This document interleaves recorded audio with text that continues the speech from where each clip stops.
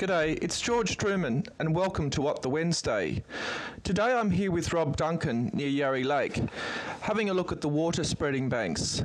These have been in for some time and it was great to catch up and see what improvements have been made, especially with the recent rain. So these banks are designed to slow the water as it moves across the landscape. By slowing the water, we're improving the infiltration, pasture density and composition.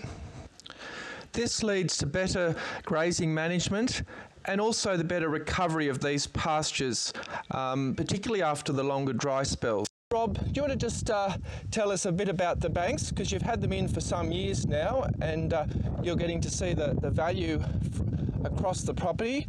What are you sort of seeing, and how is it helping with your farming and grazing enterprise? Well, a lot of it's we're getting better species of grasses, a better composition of species, I suppose you'd call it, and a better ground cover. By slowing the water down and letting it infiltrate on this harder, slopier country. It's giving us a longer window of better feed, you'd say. By just slowing the water, not stopping the water. We don't stagnate it, we just slow the water down and stop the sediment going down the hillside. We still let the water go, it still goes down the bottom and runs out in the same place that it always did. But slowing it down, letting it infiltrate, and then the ground cover's improving here. The banks are surveyed along the contour by Ray Thompson.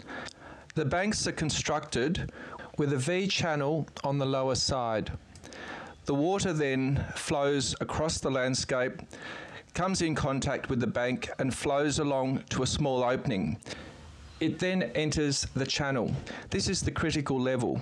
The V channel fills up to the lip and then it overflows, and the water just moves slowly down through the pasture to the next bank.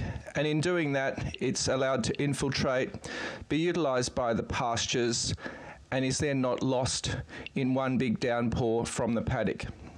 So that provides a little bit of an update on Rob Duncan's project. We'll be following these, particularly as the seasons improve and we get more cover. These have been funded by Catchment Action New South Wales and Local Land Services. So that's it for now. So join us next Wednesday for another edition of What the Wednesday. Have a good week.